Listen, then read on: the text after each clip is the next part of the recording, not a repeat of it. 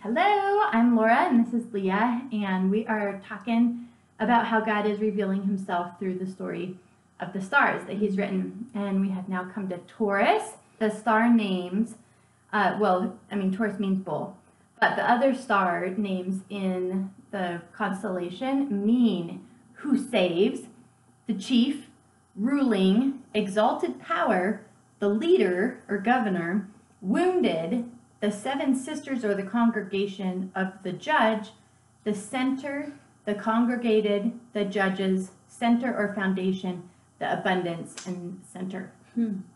Pretty cool when you think about all those in this one bull.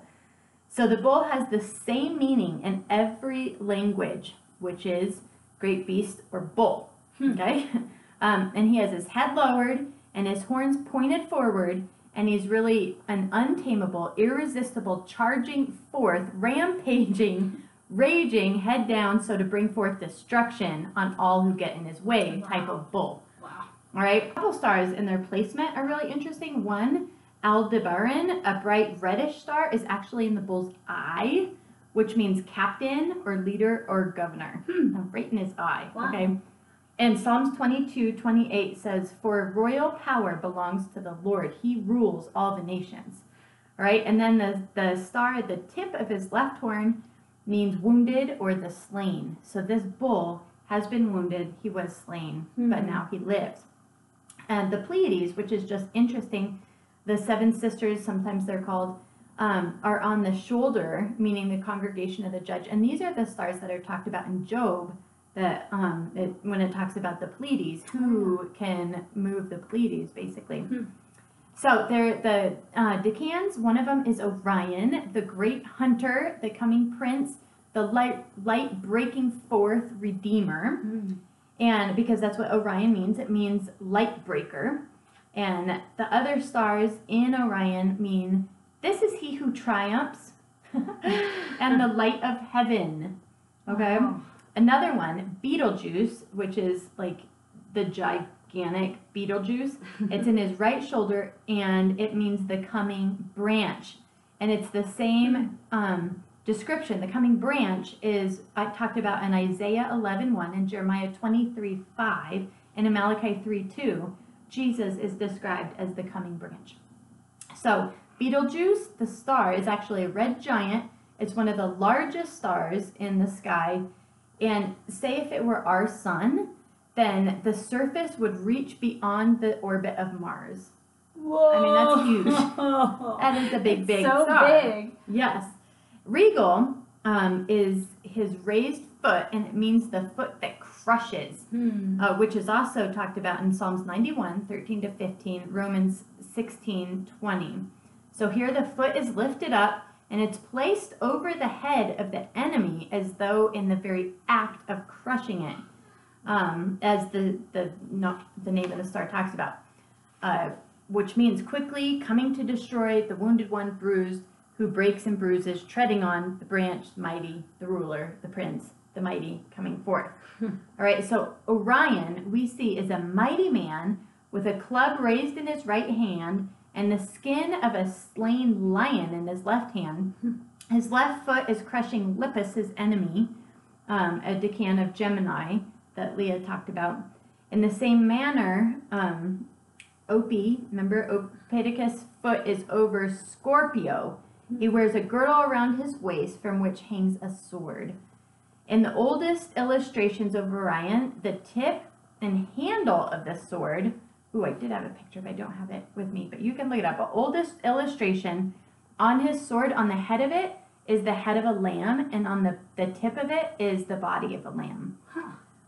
So he, you know, how it talks about in Revelation, the sword comes out of his mouth, but he is the sword. All right? So the gospel includes the fulfillment of judgment on every evil influence felt by God's children from the beginning of history. In Isaiah 42:13-14, it says, "The Lord will march forth like a mighty hero. He will come out like a warrior full of fury. He will shout his battle cry and crush all his enemies.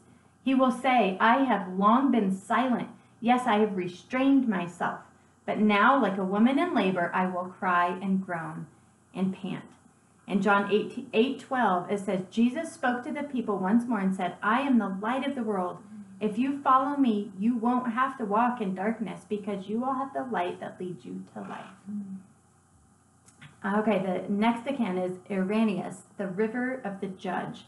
So this is a picture of the idea of final judgment and deep regret for past sin.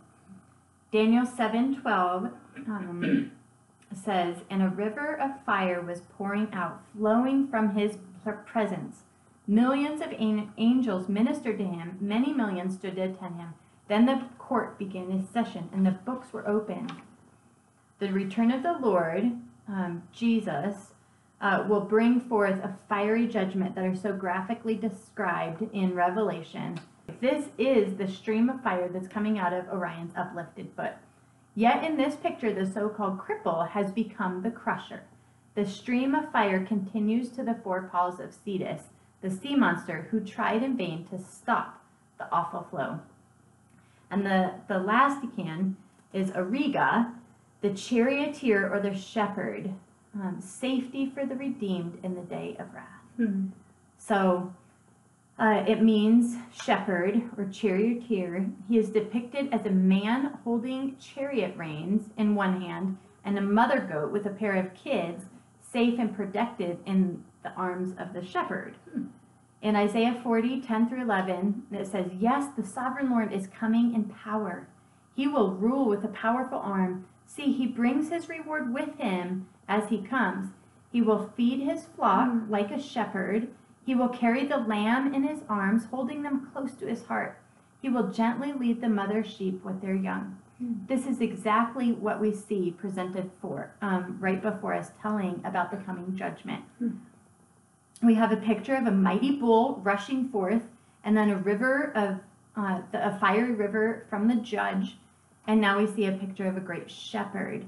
Psalm 37. This day is repeatedly referred to as the day when the wicked shall be cut off. And it concludes by summarizing the same great truth. In Psalm 37, 38 and 40, it says, but the rebellious will be destroyed. They have no future.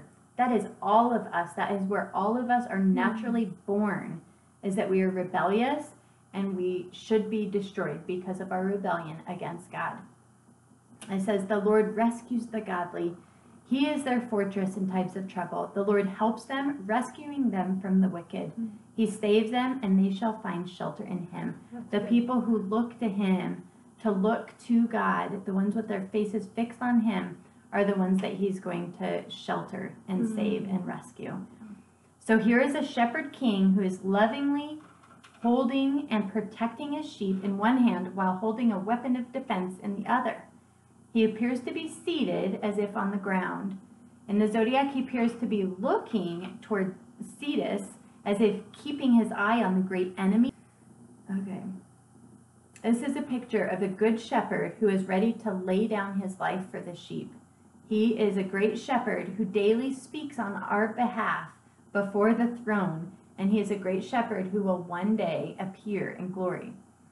So the children of God, redeemed by his blood, will escape the terrible judgments to be brought on earth by our Lord's return. When Jesus comes back, we will be rescued. We will, all our life will be redeemed, and we will not have to endure the effects of our sin anymore. So in the sign of Taurus, we have the swift return of the prince during the day of the Lord who has been wounded. We also find the mighty hero of light coming forth in judgment, who is Orion, a fiery river of judgment pours forth, and the good shepherd tending and caring for his flock through the judgment, punishment, and giving them reward. Wow. So we hope that you would turn to the shepherd, that you would let him be the one that rescues you, and that anything that you're holding back or withholding, that you'd be willing to let go and cling to him, to fix your eyes on him, not on your own effort of being right with God, not on the traditions that maybe you have heard of doing things in order to earn your righteousness to God, because that's not how it works. Say if we were to swim to Hawaii. You might make it a lot further than me because I'm not that great of a swimmer. But nobody's making it. I mean, nobody's going to swim to Hawaii. And really that's how it is with God, is nobody is righteous, not even one. And we need a savior. We need someone who can rescue us, put us up on their ship, on the boat, and sail us to Hawaii. And Jesus is the only way to be forgiven, the only way to be made right before the Father. So would you put your trust in him? Would you let go of your life and just say, God, here I am. Have my life. I'm sorry. I've messed it up. And if you have questions, we'd love to hear from you. Check out the tab at the storyofthestars.com that says, what now, new believers, if you have made a decision to submit your life to God. Or if you have questions, let us know, and we would love to keep in touch.